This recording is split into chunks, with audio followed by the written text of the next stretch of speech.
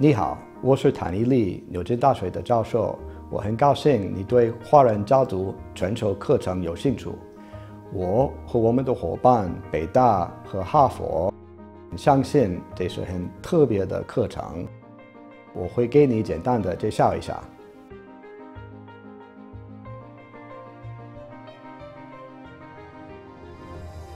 This program is unique in its international perspective. Our intent is to create a program which no single partner could have created on their own, that we want to draw from the strengths of each particular partner. And in each of the modules, they'll draw on the regional expertise of that particular partner, and they'll try to give an insight into the challenges and the strengths and weaknesses of family firms from that particular region. Although the characteristics of family firms in China vary, they face similarities in terms of the obstacles that they face going forward. First is the challenge of succession.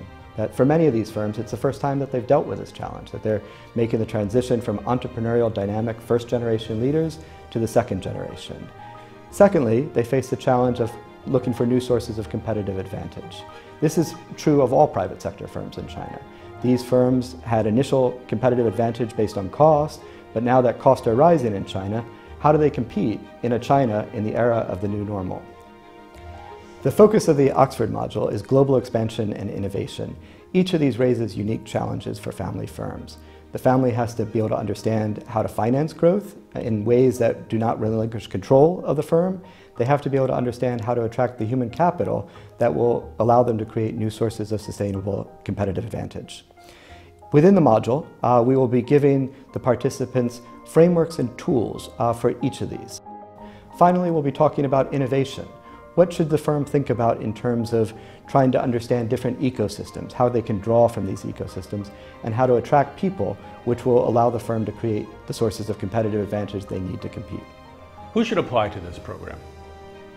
Companies that historically have been fast-growing, that have been successful, that have the means to expand and the desire to expand, but also might face questions of succession.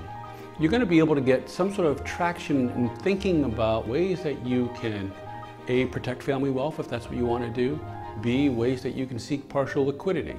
Do you want to access global capital markets? Are they right for you? Do you have to give up some sort of ownership? It may be as simple as, am I better off selling the company?